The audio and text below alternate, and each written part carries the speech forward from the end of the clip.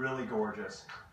Big, full screen previews of all the apps.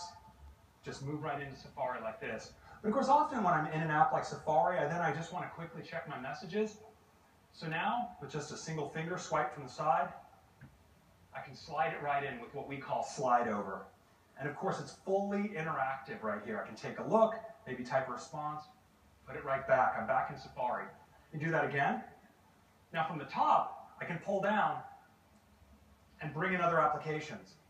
So let's bring in Calendar. Of course, fully interactive, so I can tap into another day. Let's bring in another app. I'm going to bring in the new Notes app. Just like that. Now, sometimes, of course, I want to stay working in Notes and Safari, both at the same time. So I can just tap here on the divider, and now I'm in split view. They're both completely active. In fact, for the first time ever, multi-app, multi-touch. I can move them both at the same time.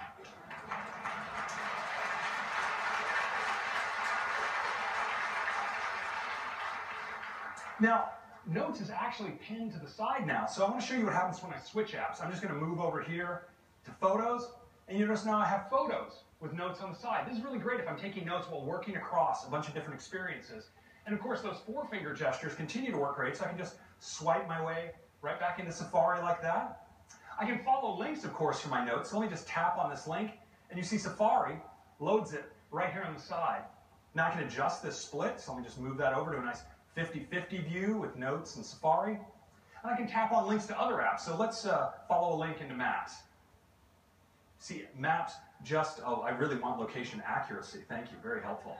So, slides right in and shows me the location. I can follow another link, and you see Maps adjusts. I'm able to just stay focused right here in these two apps side by side. And let's say I want to now work on Notes full screen. I can just pull right across like that, and I'm in full screen Notes. Now, this gives me a great opportunity to show you what's new with the QuickType keyboard. So I have a to-do list I'm building here, and I'm just going to add an item here to buy a new ice chest. There we go. But you know, on second thought, I think I should probably borrow one. So I'm just going to take two fingers down on the keyboard and just swipe over here. I can reposition the cursor like that, tap and make a selection, extend the selection, and type borrow. It's really easy. I can make bigger moves too. I go to the top here, maybe select the whole sentence, drag down, maybe do a checklist like this, and check them off. Just like that. Super cool.